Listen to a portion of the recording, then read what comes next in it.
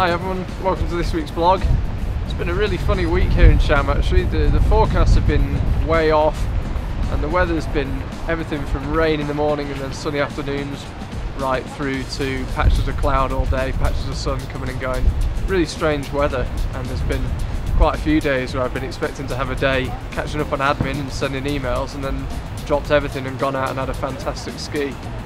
It's often started out quite poor in the mornings and turned good. So we had a day's touring up the Argentière Basin at the weekend, and I've also had two fantastic runs down the Vallée Blanche in a lot of fresh snow.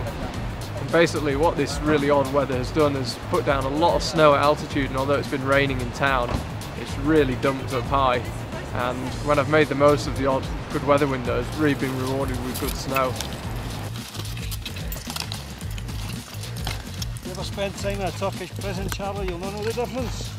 And that's how it's forecast to stay really. I think there's a couple of good days forecast, maybe on Friday and Saturday, but generally more of the same, where the key is going to be to stay flexible, and if you see a good weather window, just get on it as fast as you can, because often there's only 2 or 3 hours a day to make the most of it.